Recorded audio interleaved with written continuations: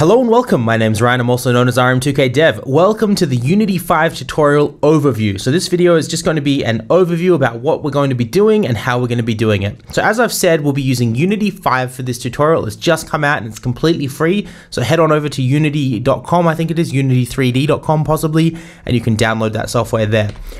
So first of all, the outline of this course. As I said, it's an RPG tutorial. I'm going to split it up into three main sections. Those sections are the core, the features, and the extras. As you can see, I've got a little screenshot on the right of the project that I've been working on as a bit of a demonstration video. Sorry, not a demonstration video, a test project for my own purpose, which is what I'll be working from as I do this tutorial. So let me explain the core. The core is going to be the most basic features of our game, how we create maps, how we deal with collisions, how we handle loading those maps into Unity, and player movement and transitioning between areas, pretty much the bare bones essential RPG without any RPG elements. The purpose of separating it up into the core, the features, and the extras basically means that for you guys, the subscribers, you're going to be able to complete the series up to a certain point, for example, finishing your game at the core, and then moving it into any direction that you like. So if you have an idea of where you want to take your game, you can just get a basic tile map going, with collisions and loading maps and transitioning between areas, and then take that in any direction. So that will be the core.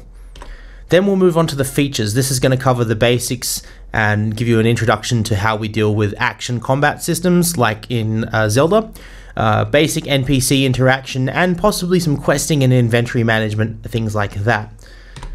Then of course we'll be moving to the extras. Now I presume as I upload these videos there's going to be a lot of viewer requests, a lot of people asking for other systems, like turn-based battles, scene transitions, those sort of things in relation to this project. So the extras right now, it's just a placeholder for those additional features.